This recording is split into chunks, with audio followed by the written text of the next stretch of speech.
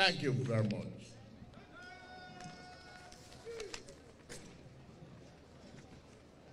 It is a great honor to be at this auspicious occasion, which marks the Diamond Jubilee of Nigerian Defense Academy.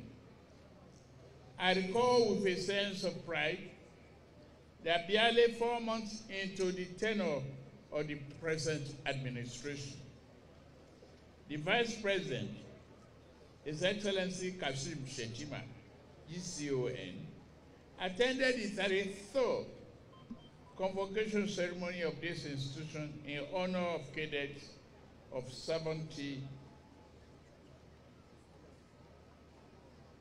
and the postgraduate students, while I had the honor of being the reviewing officer at the passing out parade of the same set of cadets.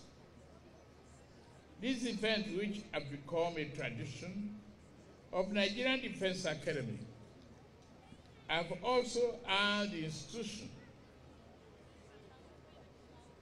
a unique and enviable place among the tertiary institutions in Nigeria. It is worth noting that the NDA is the only degree awarding institution in Nigeria where years in and year out, a convocation ceremony is conducted where cadets graduate with presidential commission and an academic degree. Congratulations. Review the history. Over 6 decades ago, on the 5th of February 1994, the NDA has undergone various stages of transformation in its quest to fulfill its mandates of training officers for the Nigerian Armed Forces.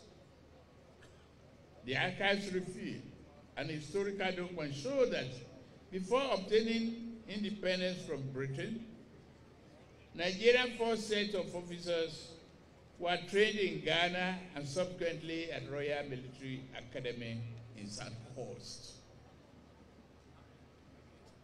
It is heartwarming to know that just 4 years after independence, the first batch of 64 Army and Navy cadets commenced training at NDA. I understand from history that those sets graduated straight into the Civil War. I understand that other giants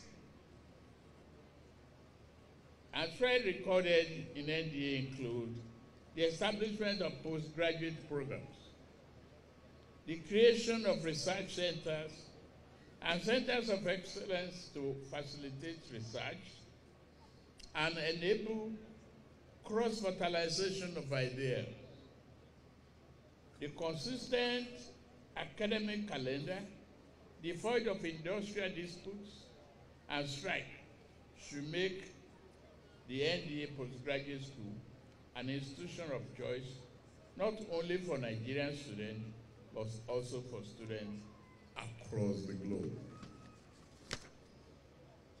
I must also commend the past and present leadership of NDA for the quality of military and academic training, which has continued to attract clients from other sister African nations. You could see many other nations' flag behind us there. We are very proud Nigerians.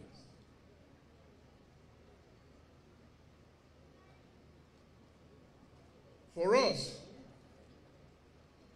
these have consequently impacted positively on the image of the country, discipline, undivided loyalty to the nation and every one of us. Therefore, it behoves us to cultivate an enabling environment of peace to attract prospective cadets, not only from Africa, but from Europe and America as well. Let me also add that although the war against the enemies of Nigeria is not over, it is fair to state that relative peace, improvement, is being recorded across the major flashpoints. These progresses